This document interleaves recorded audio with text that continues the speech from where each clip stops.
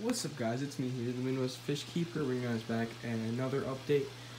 And this is gonna be a quick one, and I'm about to do a water change.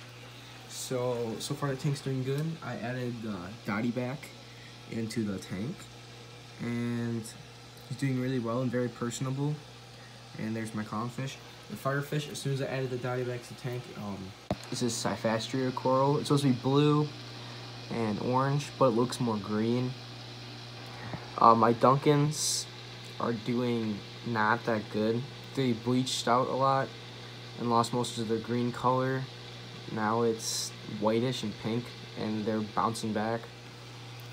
This trumpet coral is doing well. As you can see, that it's actually growing two heads right there. It's about to split.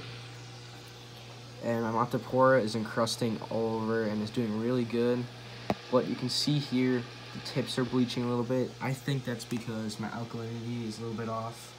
So I probably need to, I'm getting some test kits, and I'm gonna see what's wrong with it.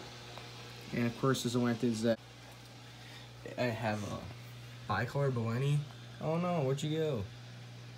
Okay, well, I'll just start with the Chromis. Well, I have a blue reef Chromis, and I heard they are kind of hard to keep, but he's doing well. He eats really slow and he's very small, so he might have to stay in here for a while before I can, get everything down, like his parameters and all that, and so he can grow big. Oh, there's the Blenny.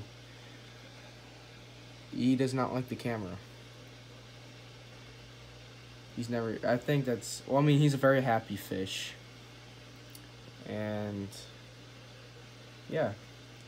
And my Chromis over here, very picky, slow eater, but overall awesome fish. And I can't wait till he grows out in the 29-gallon. He'll look really nice in there.